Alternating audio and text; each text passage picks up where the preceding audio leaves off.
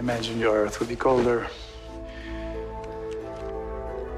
Harrison, Sherloque, Wells, at your service.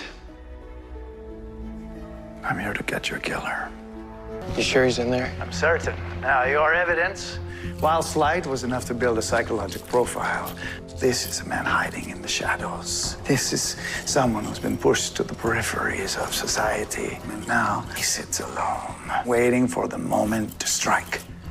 All this past the census data, cross-reference with the location of his attacks, and the profile narrows to one name, David Hirsch. Nora's plan might actually work, or it will work.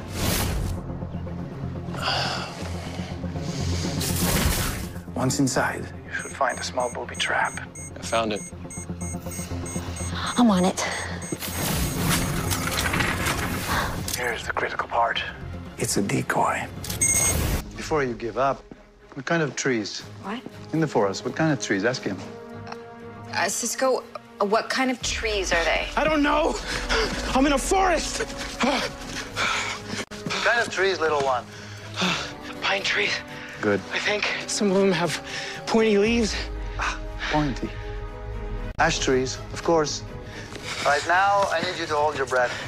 What? Why? Because I need to heal the forest, so...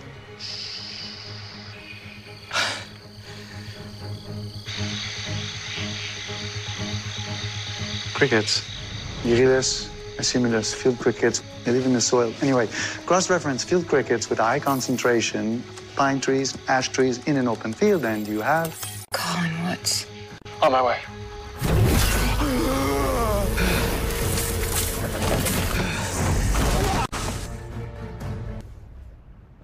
Oh, hi.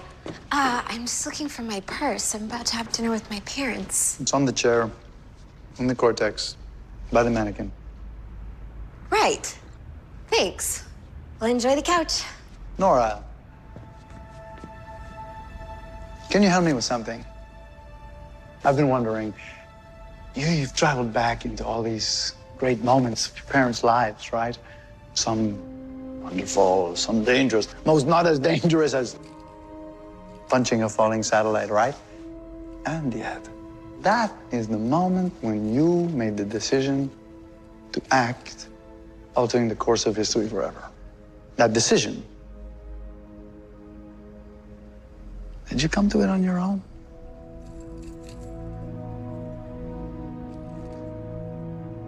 Of course you did. Right? No, of course you did. Your excess. The temptation was too much, I'm sure.